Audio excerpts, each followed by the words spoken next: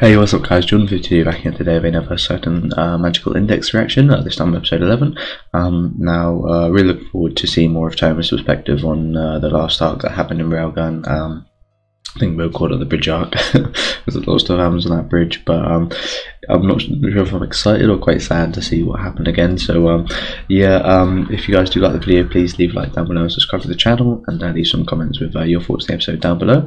I think last episode was much of the same that we did see in Railgun, of course, with a few different aspects of Toma's day stuff integrated in there, which was nice, not just the exact same as what we saw, which was kind of expecting through some of the episodes. So I was a little bit disappointed, but then when those moments did happen, it did up the experience a little, so hopefully the same will happen in this one. But yeah, let's just get right into the episode. Bilibili Masako Makoto.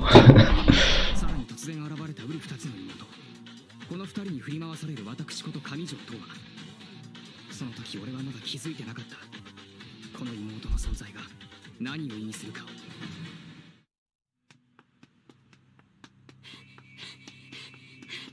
Carrying on from the alleyway.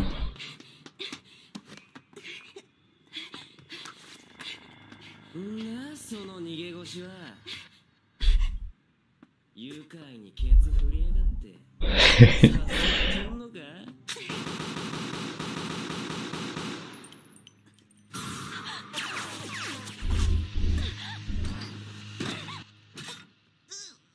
問題です。この俺アクセラレーターは果たして何をやっているでしょう。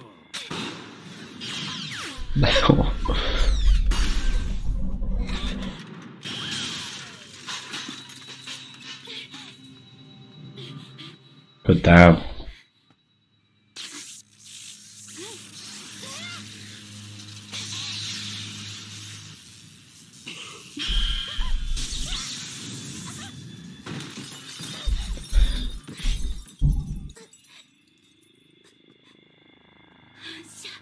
残念。惜しいけど俺の本質とは違うんだよね。答えはベクトル変化。運動量、熱量、電気量、あらゆるベクトルは俺の皮膚に触れただけで変更可能。でほじゃあ反射に設定してあるけどな。それでは敗者復活戦の問題です。俺は今血液の流れに触れている。これを逆流させると人間の体はどうなっちまうでしょうか。 Horrible, man. That's wild.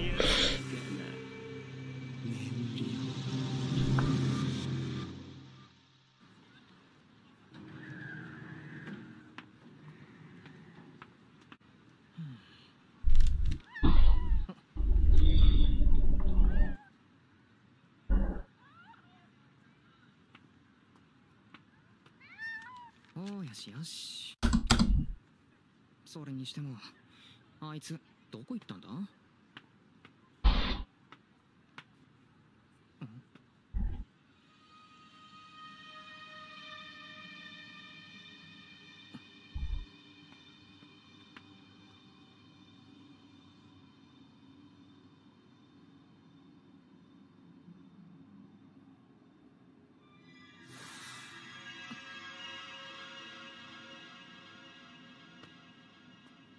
Ow, that is perspective. That was quite trippy.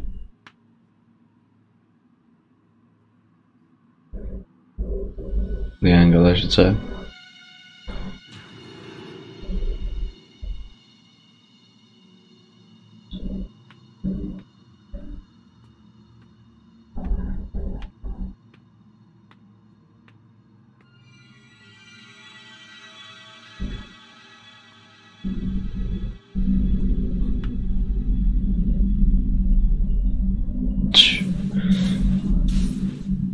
Horrible.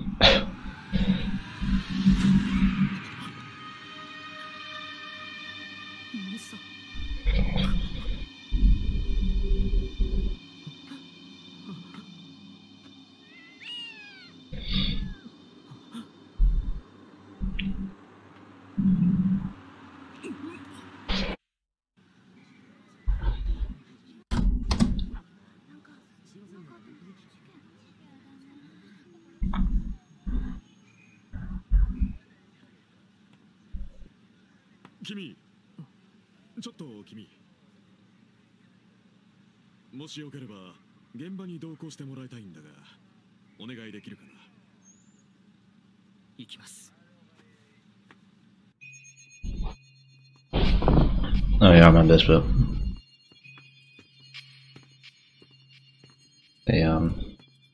It's all gone. Except for that shoe that they all just walk over. You think that's like a prime bit of evidence or something? Don't know if that was there in Railgun.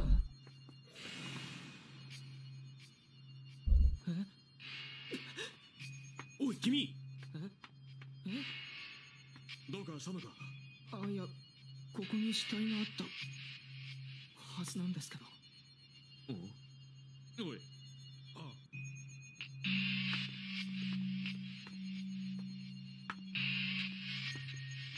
君、ここには何も。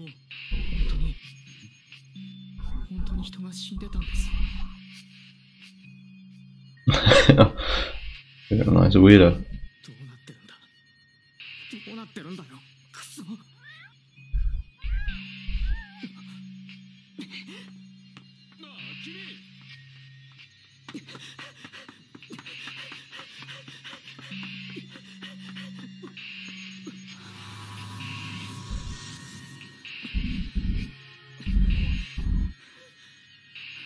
Oh, a little bit more superstitious. This one.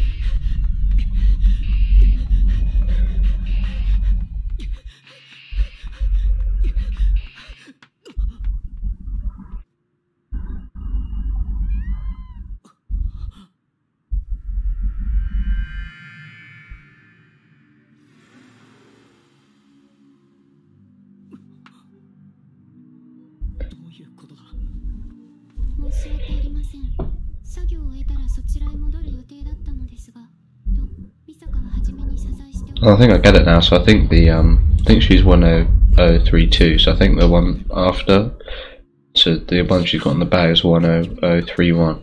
I think. So they have to clean up after the last one that went. Pretty good structure doing it, but that's really messed up.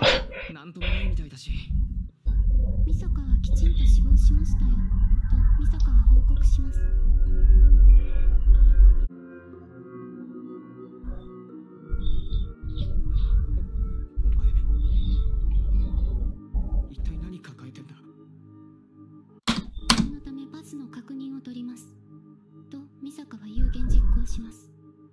ZXC741ASD852QWE963 Tests Misaka you. That's a very odd way of saying that.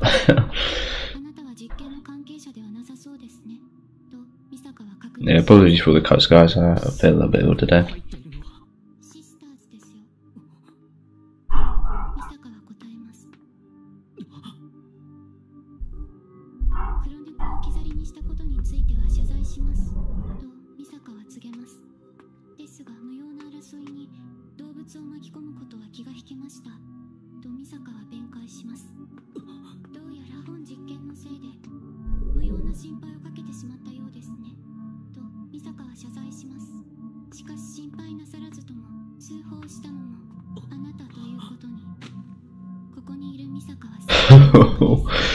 It's a lot more creepy in this one.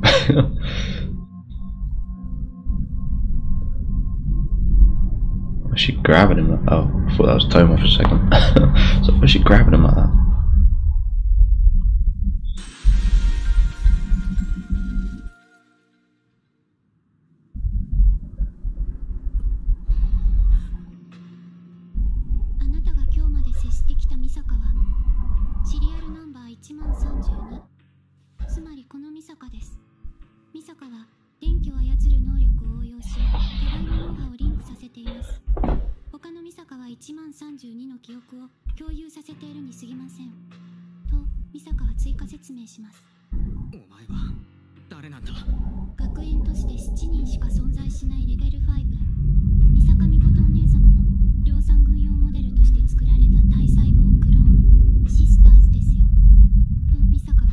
Sisters ですよ。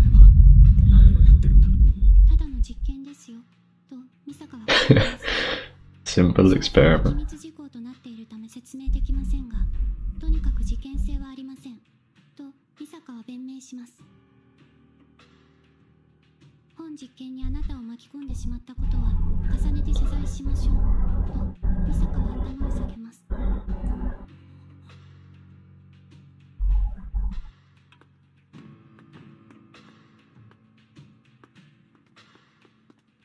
では猫をお願いします。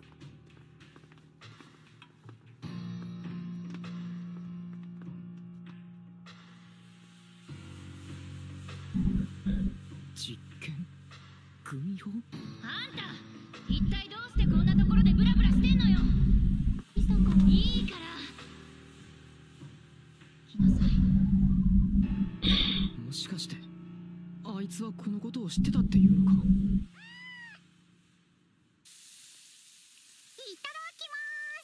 いただきます。まずはこれです。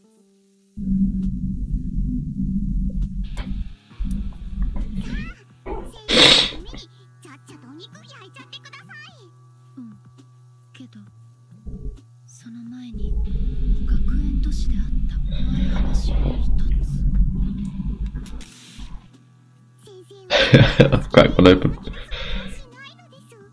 焼肉のお米に含まれる成分、実は発がん性物質。お物資じゃないです。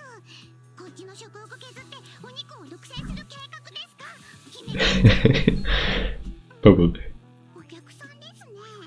回覧板だと思いますが、姫神ちゃん丁寧に対応してあげてください。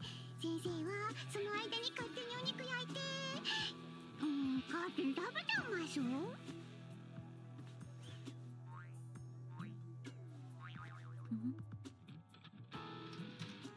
Wonder who it is. Oh. 何ですか。いえ、別に何でも。 Wow. せめてこの子だけでも、スフィンクスだけでも。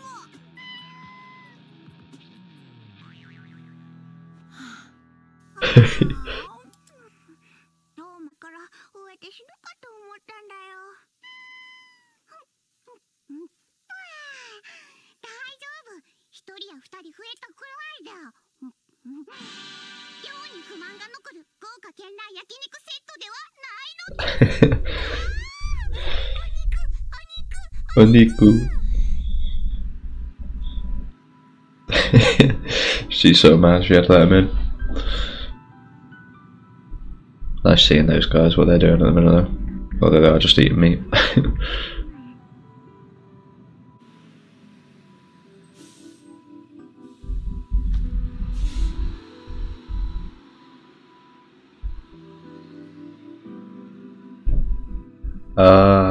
Yep. We're at the door. .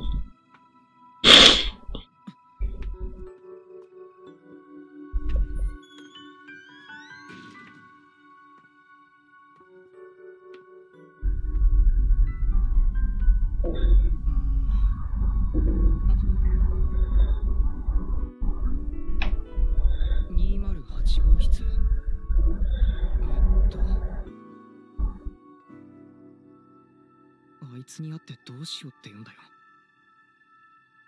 人一人平気で殺すほどのおぞましい実験の内容を聞こうってのか。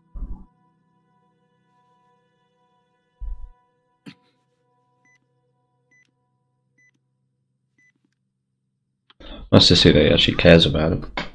あ、美坂か上条だけど。はあ、上条さんですの？すいません。部屋の番号を間違えてしまって。いえいえ、大丈夫ですの。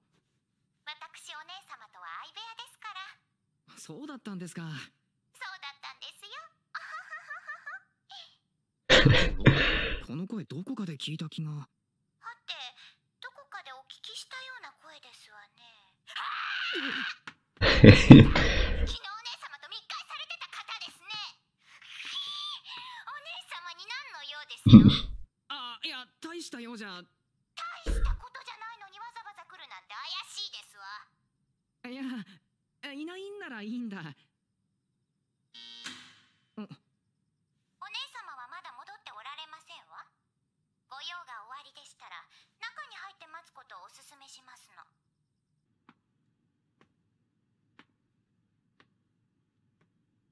Just Timer and his cat walking through an all door.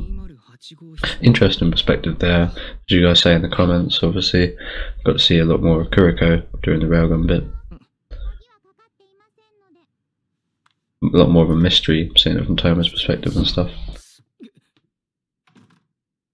やっぱりあなたでしたのね。お前は。まさかあの後お姉様と何か過ちを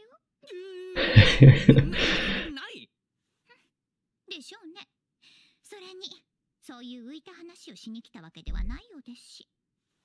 お姉様を待つのでしたらそのベッドに腰掛けてくださいですの。いや、まずいだろ、さすがに。本人の許可も取らないで。ご心配なさらずに、そちらが私のベッドです。じゃあそっちがミサカの。他人のベッドの上で何やってんだよ。もしかして変態さんか？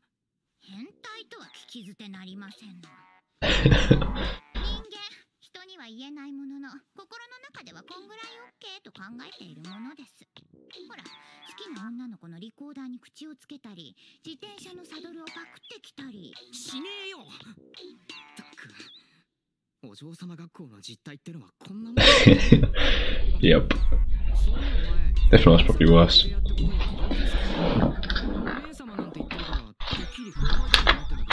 たけど。いえいえ、私れっきとしたお姉様の後輩ですのよ。学年も下です。前任の同居人には出て行ってもらって、私が代わりに入ったんですの。あくまで合法です。Fix that sound nice, no? 力持つ者の業とはいえ、さすがに同じ部屋で寝泊まりする人間が裏切り者というのは辛すぎると思いません？それであなたは普段からお姉様に頻繁にいさかいを起こしているものなのでよろしいですか？違うならそれで構いませんの。お姉様の支えとなっている方のお顔を少しばかり拝見してみたいと思っただけですから。支え？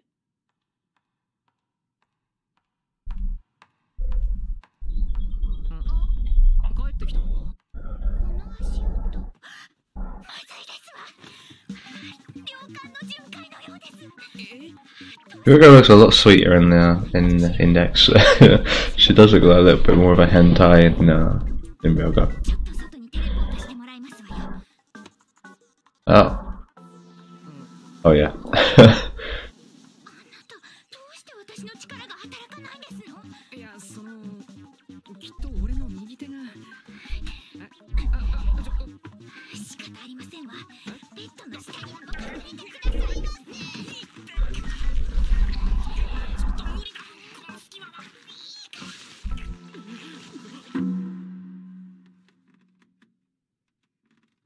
狭いんだよ。Oh yeah, we also don't get to see her put the paper in this one. Lucky we did see her do it in the Ryoga. お姉様でしたら補修ですわ。長引いてらっしゃるのでは？そういう報告は受けてないが、もし門限破りなら同居人と連帯責任で減点1とみなすが構わんか？ええ、もちろんですわ。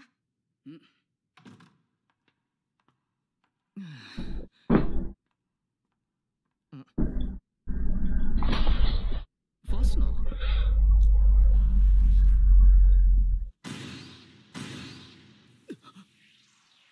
シスターズって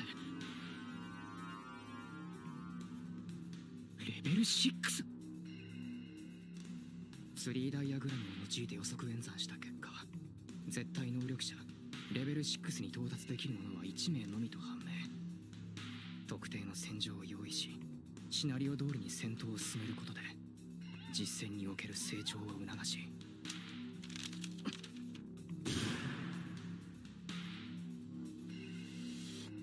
なめやがって。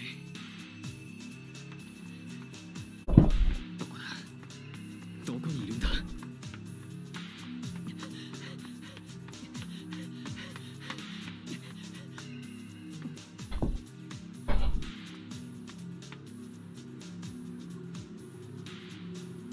The old turbines. プロペラが回ってる。風力発電はプロペラを回すことで電気を発生させる。逆に電気を浴びせることでプロペラは回る。あいつの体からは常に電磁波が出ているはずだ。ということはあれを追っていけば。